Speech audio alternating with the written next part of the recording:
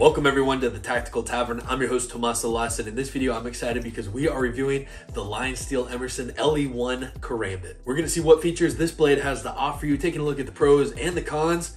So let's cut into it.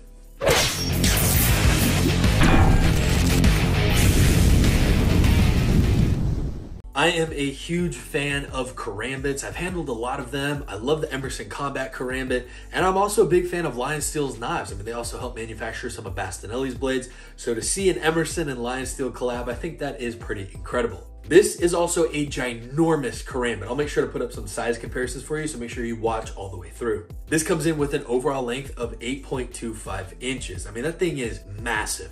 The blade length is 3.25 inches, comprised of Magnacut steel. Ooh la la. Now, if you're new to the knife community, Magnacut steel is like the hottest thing on the market right now. It offers great edge retention as well as corrosion resistance. Spyderco's using it in their salt lineup because it has so much resistance to rust. So if you want a good working knife, this steel is a fantastic option. When I first got this, it came razor sharp and the edge is still fantastic. I've used it for cardboard slicing, I've used it for rope cutting, average chores that you'd use an EDC knife for, because it fits really comfortable in a forward grip, which we'll talk more on here in a minute. But really focusing on this blade, I love how all the edges are chamfered, and you'll notice it has like a chiseled Tonto tip. Emerson does this because they say it reinforces the tip, and I've certainly had no issues because it's still there. I'm really a big fan of the way that they chamfered all these edges, and especially with this divot here, it allows you to push cut, meaning that it's actually great for woodworking and carving tasks. I think people often forget that karambits are really useful cutting tools instead of just tactical fighting knives. Of course, they're great at that, but really they're tools first, especially for agriculture and farming, kind of like a pocket sickle. You can drop it down, tie off what you need to, and then get back to cutting. So this is really a great workhorse of a blade. In the middle of it, there's also an opening hole, which surprisingly aids in the fidget factor of this blade. I'm also a big fan of the sound. I mean, just listen to that. It has this really cool double click with the detent bead. I personally love the way that this sounds and feels when it locks up. No blade play side to side and no rattle in the open or closed position. This is exceptionally impressive considering that this is made out of one billet of aluminum. It's milled entirely. It like starts as a block, they mill it out, and that is just so cool to see. Locking it into place is a frame lock for right-hand users, but you can still operate it with your left hand.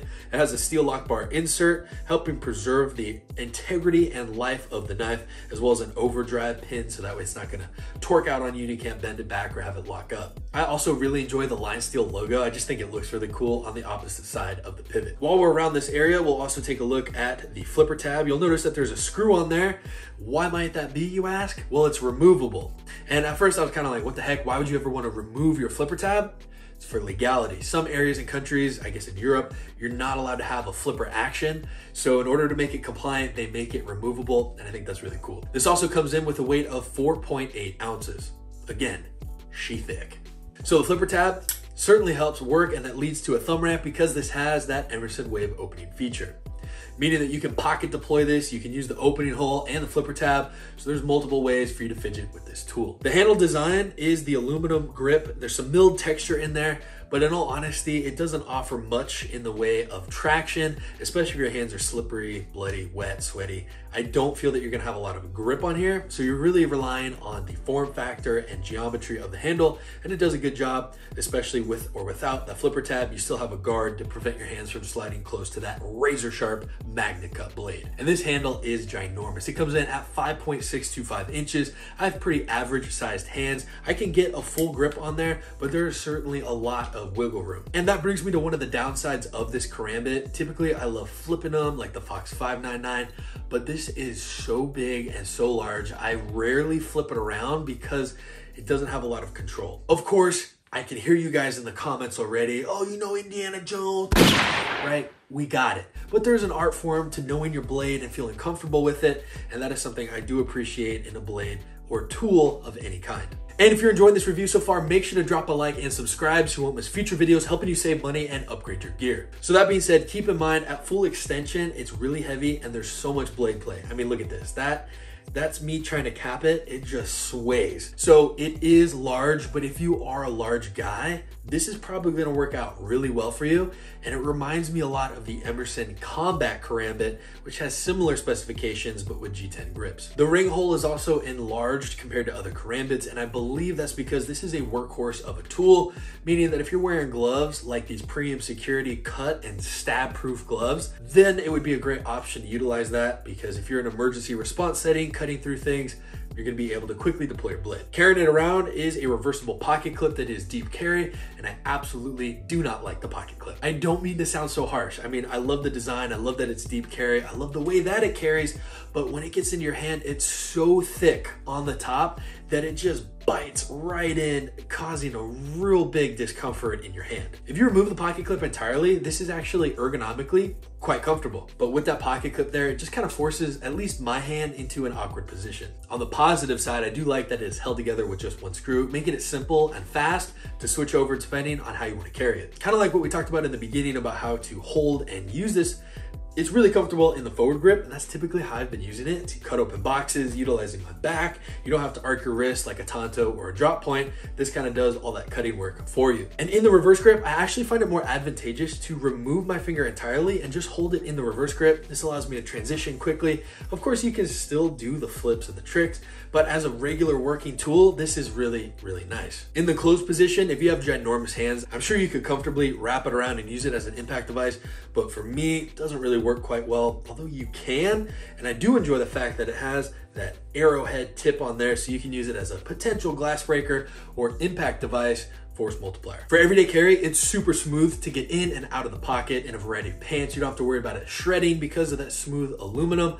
On the flip side to that, if you do need it quickly, you may have to readjust your grip because it is a little bit slippery. Also considering the weight, I've had this come out a couple times and I've had to like readjust before I can use it or transition to a different grip. For an outdoor adventure setting, normally I would not suggest a Karambit for that, but this is actually very versatile and super comfortable to carve. You can utilize it for ropes, for an emergency response situation, to slide under seatbelt, something of that nature. But keep in mind, it's pretty thick behind the edge, so it's not a thin slicer. It's more robust and meant for heavy duty work.